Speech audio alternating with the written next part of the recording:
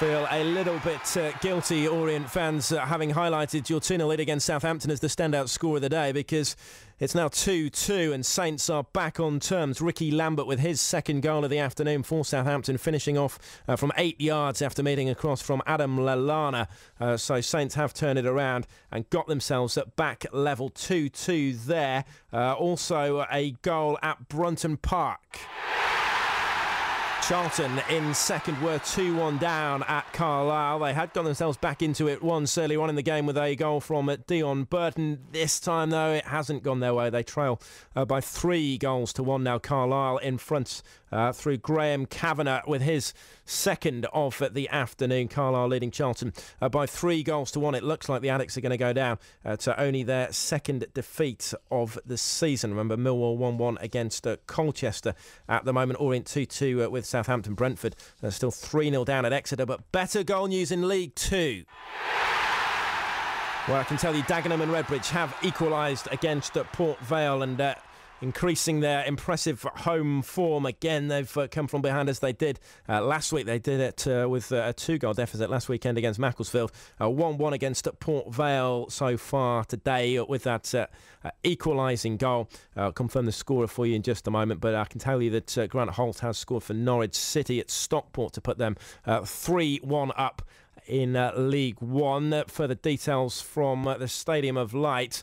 Well, the numerical advantage for West Ham is no more. It's 10 men apiece because Radoslav Kovac has been sent off for West Ham. Slightly better news for them. Darren Bent of Sunderland missing a sitter. It could have been even worse for the Hammers, but Bent has missed a sitter. Not like him at the moment. He's been in great goal-scoring form. 6 goals in his last 6 games, but failing to take the opportunity to put West Ham to the sword at Upton Park. And Kovac sent off. Remember, Sunderland have been playing with 10 men all in the second half after Kenwyne Jones was dismissed. But Kovac only playing today because Scott Parker is suspended. He was sent off against Arsenal last weekend, and now Kovac himself seeing red. But 2-2 is still the way it stands. We're expecting full-time whistles any moment now, of course, in the vast majority of these matches. Latest from Goodison Park, Billy Etdenoff of Everton sent off. So many red cards around today. I haven't had a chance to top them all up yet, but another one here at Goodison Park. Billy Etdenoff dismissed. Looked like a harsh decision. This is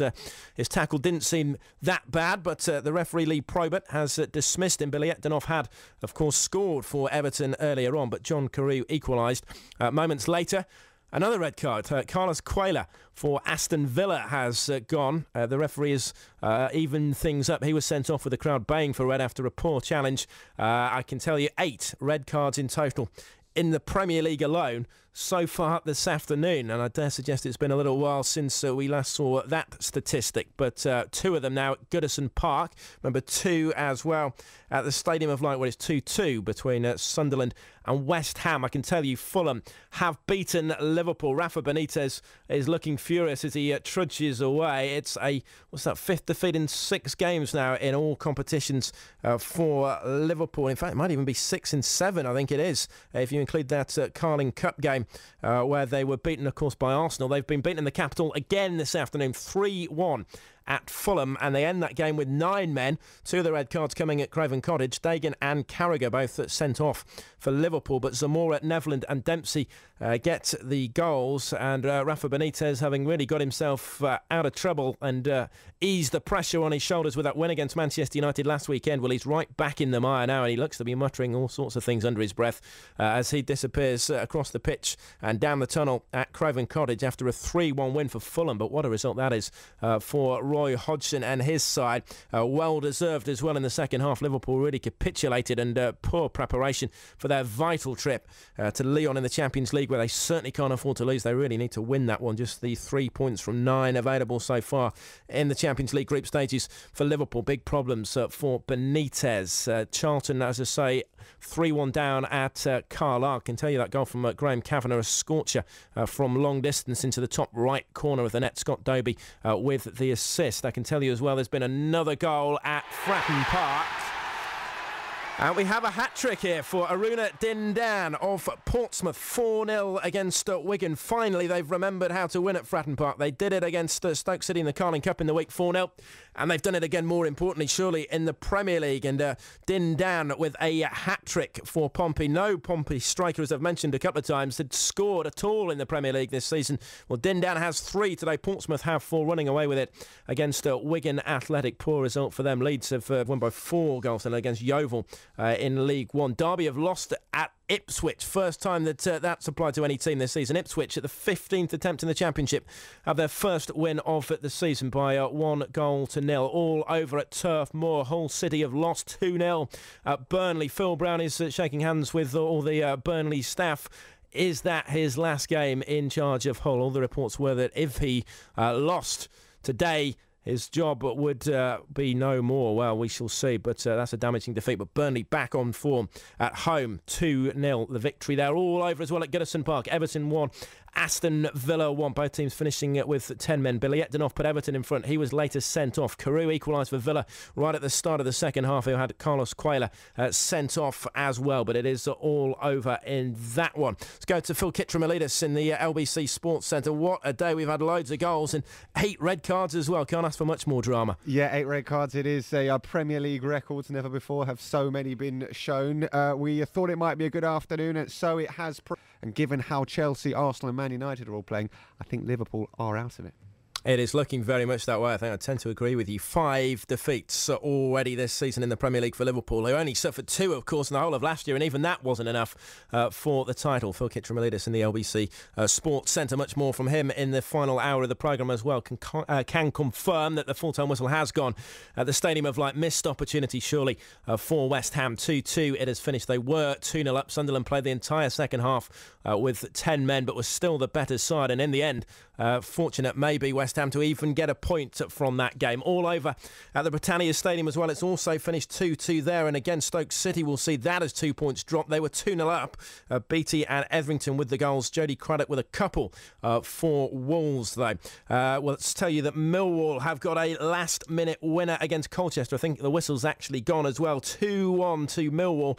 90th minute goal from James Henry on loan from Reading. They were 1-0 down for a long period in that game, but they've turned it around. The Lions unbeaten in 6 now. Let's go to the rugby. Guinness Premiership. London derby all over between Harlequins and London Irish. How did this one finish? Simon Ward. It's finished even Stevens. Harlequins 9, London Irish 9. A highly unsatisfying game really, decided by Rory Clegg's final kick of the match, which tied things up after Peter Hewitt's 71st minute penalty. Up until then it had been a harem-scarum performance in which neither side were really able to impose any structure, and consequently there was never any real foundations for ambition or phase play.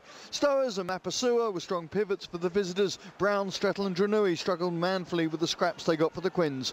14,000 plus here will feel somewhat short-changed after a match that finished Harlequins 9, London Irish 9. Simon, thanks very much. Simon Ward reporting for us this afternoon on that London derby in the Guinness Premiership. Charlton have lost by 3-1 at Carlisle. Full time now at Brunton Park.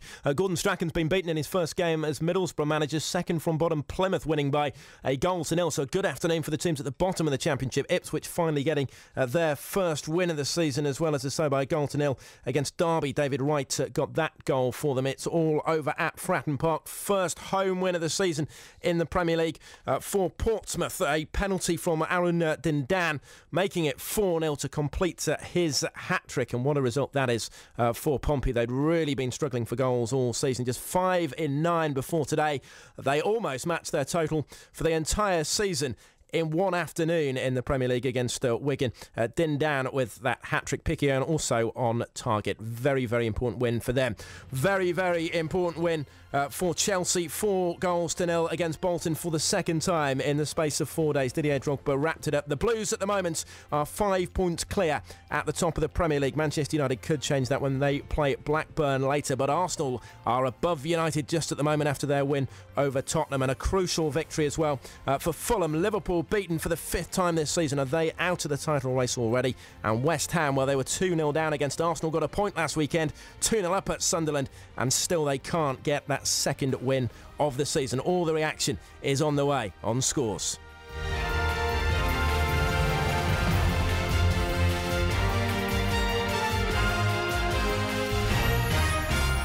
FM.